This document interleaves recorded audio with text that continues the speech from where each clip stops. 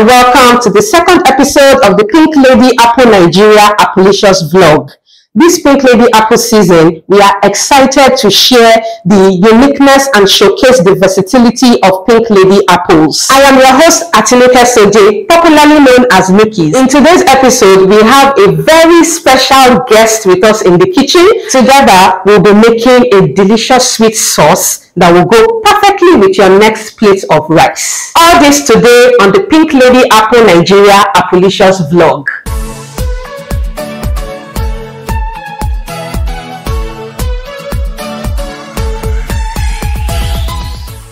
So guys, today we have a very special guest with us in the kitchen.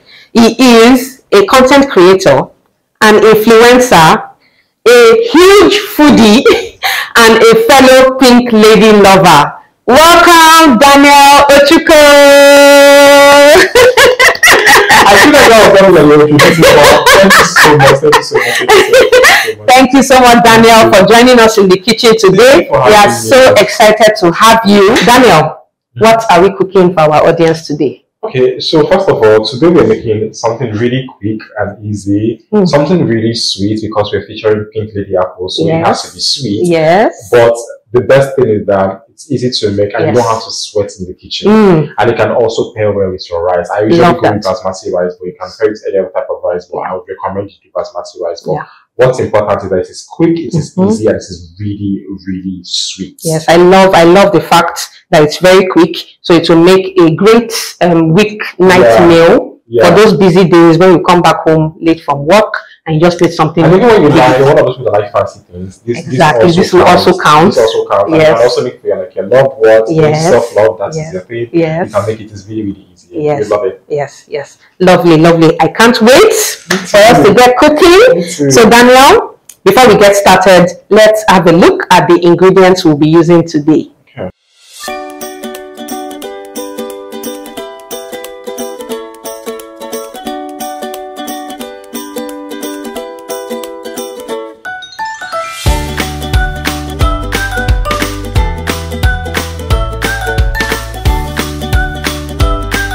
So Daniel, let's get started by cutting the apples into strips. Okay.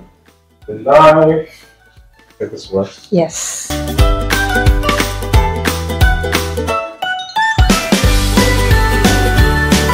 don't know how you guys go. What I like to do is just make this some sort of cartoon. I like that. I think I'm going to also do my own. Yes. So this is the Pink Lady badge of honor. I start cutting my already cleaned apples. Please make sure you're cleaning your apples. Yes. And a nice tip, what I usually like to do when I to get my apples ready for eating is I pour a little bit of baking soda on the apples and then I pour white vinegar on the apples as well, and then I take it to the sink and rinse it properly. So this helps to get rid of dirt and germs, anything that will not allow your apples to stay fresh. So something that I actually like doing when I'm working with apples, especially Pink Lady apple, is that I put a little bit of vinegar into plain water just to make sure that I'm stopping the browning process. So just like this, I put it here. When I'm ready to chop it, I just pick it back up and go on like with my business and Beautiful stuff. tip. So I can also do the same thing once I'm done. Also, please remember to cut out the core of the muscle cord of the apples. It's important that you do that. But outside of that, you're good. That's just one way to make sure that your apples stay fresh and whatnot. Okay, lovely.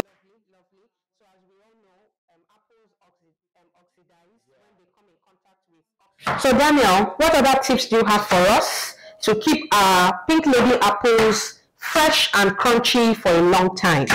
First things first, please just put it on the countertop. I do not like to put apples in the fridge or freezer. We don't need it at all. Unless it's for smoothies. Okay. It's for smoothies, absolutely you can do that. Okay. Keep it on the countertop. Don't let water come in contact with it because water, what's it called? increases the rate of spoilage. Yes. So you want to make sure that it's on the countertop, and also like part dry if it is wet. And yeah, let's say just be in a ventilated space. I feel like you could go weeks. You can't anything going bad. As far as not like in contact with water. That's one thing I always tell myself. And if you must put it in the fridge, if you must, make sure that it's on the lowest cabinet. Just make sure that crisp cabinet. Yes. Just make sure it's there. Point out that you guys might find this kind of apples in your local markets, or this kind. So the ones that are yellowish in color like this, and the ones that are very red. So essentially, it doesn't mean that it's bad or different, or it's not even pink lady's apples. Yes, they are very much like a lot of variants. So you can always get different one. But what is important is that it comes with the badge of honor. Yes, the pink lady badge of honor. As long as it has that, you are good to go. Yes. Okay. So now that we have all our ingredients prepped, let's start cooking. Okay. So we're going to use our oil first. You can use vegetable oil, or you can also decide to use canola oil. Yes. Anyone you want to use, honestly, very fine. And if you're part of the oil police, so just about 2 tablespoons of oil. So what you can also do is just swirl. Just a little bit of this. It's not that deep, right? And then let the oil heat up a bit, just a teeny tiny bit. Don't go and burn somebody's house. Let the oil heat up before putting in your chopped onions. Okay. So Daniel, before our oil heats up, tell us what inspired you to start creating content. I'm always on this page, guys. Like, I'm glued to that page. All the all the yummy stuff. I said, oh my God, so delicious. So I feel like when it comes to that particular question, I've answered that question like 10 times. But I'd say, so I started creating content because I had seen somebody create content, and I loved the way she created content, which is Dimao. And she's actually not a food person, she's a beauty person, but I just got inspired by her, and then I said to now start creating content based on what I felt comfortable doing. I already loved cooking, I was already cooking. So I just was the thing of choose the one that is easy for you, so you don't have to do too much work, because content creation is a lot of work. It is. So that's essentially what I did. And also, I've been watching a lot of a couple, not a lot, of food content creators. Cici Yemi #1, Flo Chinyere, Cici Jemima. So the thing where I now said, okay, you already know these people, just do your thing, try your best to make sure it's original to you. And yeah, just kind of play like that. So very nice. Okay, lovely. Those people that you mentioned also inspired my own content creation journey too. And I have a couple of foreign guys that I watch as well, because those ones, they like set the bar really high. So they make me sit up more. That's another thing, because at the time when I discovered the Maui, it was a thing where the quality of the content, I never sure really very high quality. Right? So very high quality. It was a very high thing. So I'm like, oh, yeah, we can put it. Should we add in the garlic? Okay. So guys, we are frying our onions now. We just added the garlic. We usually like to add garlic after onions so that it doesn't burn. And also brings out the fragrance. So now your kitchen should be sensitive. Yes, your kitchen should be tantalizing everybody around it.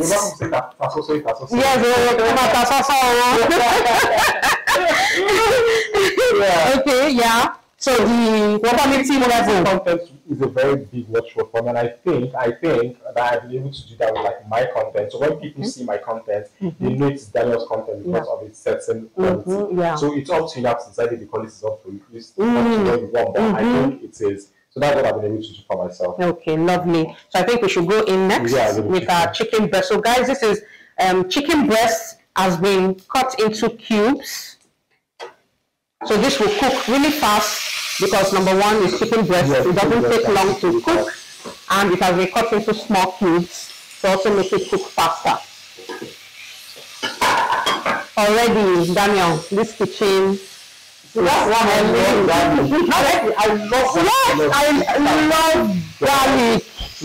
love garlic. Absolutely divine. In fact, I have my aromatics. I call them aromatics. They are like the standard in my cooking. These are the things I add first: garlic, onion, and pepper. Because pepper, I'm not Yoruba, but I love my pepper. Yes, I'm Yoruba and I cannot eat without pepper. I'm sorry. I just it's a lot of work. Yes. No.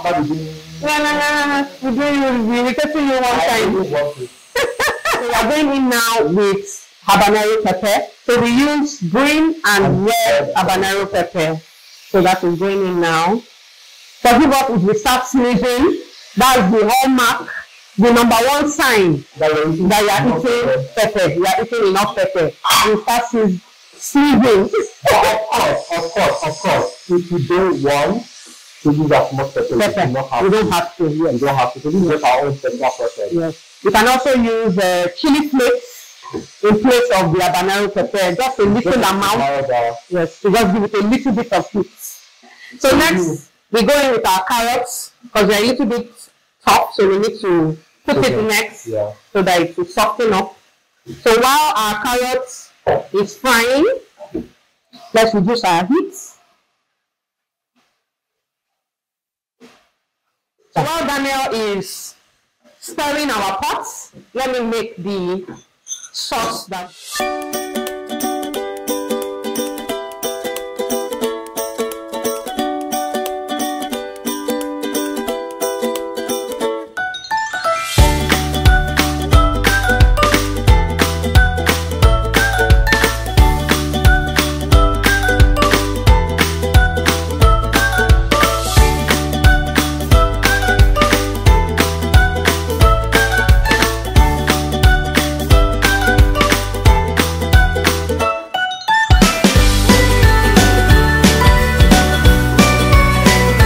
Yeah, it's soft actually. So we should go in now with our apples because they also need to get soft. So guys, remember our apples are in the vinegar water. Which is why they're not brown.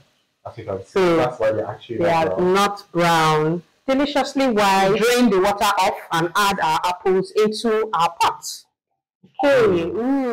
I actually love when I add like stuff with a lot of color into my food. It just appetizing. And if you have children, you can actually eat this, of course, with less pepper. Yes, with less pepper. This is a way to entice your children to eating more vegetables and things that are actually healthy for them. Because, of course, you see an apple a day keeps the doctor away. Yes. So you can also do that to make sure that your children eat like more apples and stuff. Yeah, so Daniel, we have this sauce. What other ways do you like to enjoy your pink lady apples? Honestly, parfait. I'm a parfait boy. I want to have like pink lady apples with granola, with Greek yogurt, parfait. I want to even incorporate in my smoothie. Yes. I have that of it. Okay. So I can make like smoothies really easy whenever I want to go out. I just want to be in the house and not something too heavy. Yes. So I do that. Another way, honestly, is to incorporate in like my bakes. I bake a lot. I love sweet mouth. I like that. I also so you're a sweet tooth. Very good sweet tooth. So I always try to do like stuff like that. That's one way actually. Not one way, but that's so I think guys, there are so many ways for you to enjoy your pink lady apples. My husband personally loves parfait. Really? Yes, he likes to have his pink lady apple parfait for work when he's going to work in the morning. Now we are going in with our sauce. So add more water. Love this.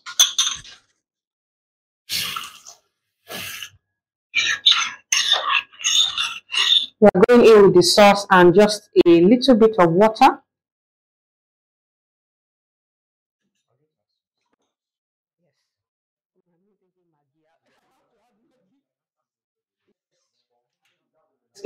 Daniel, this sauce is already. It's actually looking really. It's already tantalizing my belly.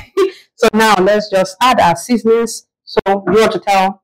Okay, so actually, the reason we're adding the seasoning now is because soy sauce and mustard sauce have like a little bit of salt content in it. So you want to make sure you're adding those first so that you can now gauge whether you need seasoning or not to your to your sauce. Yes. So you don't go over seasoning, please. The sauce is calling my name. So the sauce is supposed to be thick. Yes, like a lot of water inside of it. But again, like we said, we're eating the rice. So you want to be very careful that it doesn't. Yes, it's not watery. Yes. So guys, the way we are seeing it in the pot is the way it's supposed to look. And as you can tell, I've been stirring and stirring. Yes, because we need to make sure that nothing evenly and nothing burns. Apples are soft. The sauce has thickened a little bit, so this is exactly what we want. So now we are going in with the last ingredient, which is green bell pepper. Like all the colors just come together. It's looking vibrant. So we added the green pepper last because we still want that crunch from the bell peppers, and of course the green remains vibrant. Yeah. And at this point, you can actually just turn off your heat because again, so let's do that. The residual heat will cook. Vegetables and whatnot. And that's it. You're ready. Like we said, we're not supposed to do too much with this. We're not supposed to do too much with this food. You're not supposed to go to above and beyond. Simple, easy, quick using Pink Lady apples. So are we ready? Yeah, I'm ready to serve. To serve with our rice. Okay. Yep. Yes, let's grab our rice.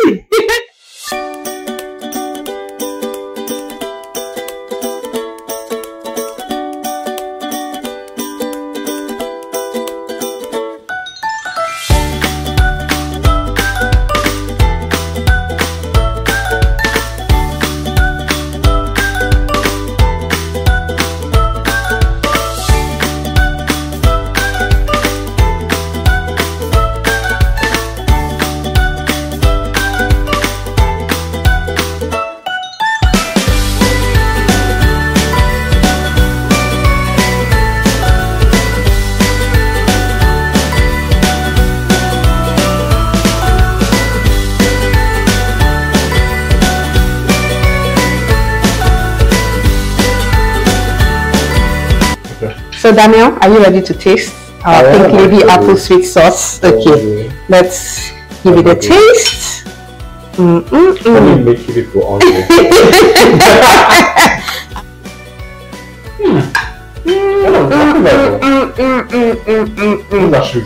Oh my goodness.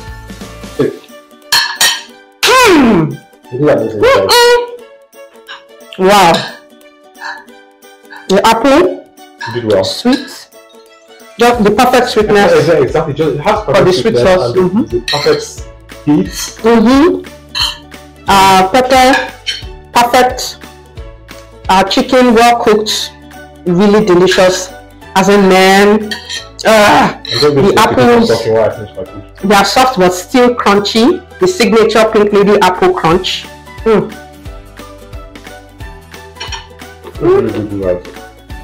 Now it's your turn to make this delicious Pink Lady apple sauce. Don't forget to take pretty pictures of your Pink Lady apple sauce and tag us on all our social media platforms on Instagram, Facebook, and YouTube. Also leave a comment below telling us what you will pair this delicious Pink Lady apple sauce with. Thank you very much guys for joining us today on the Pink Lady Nigeria Applelicious vlog. And thank you so much Daniel for cooking this delicious sauce with us. I actually can't stop eating. I'm telling you, I can't wait to get back to eating my own sauce. Don't forget to click the like button, the subscribe button, share. See, if your name is share. Just share. Thank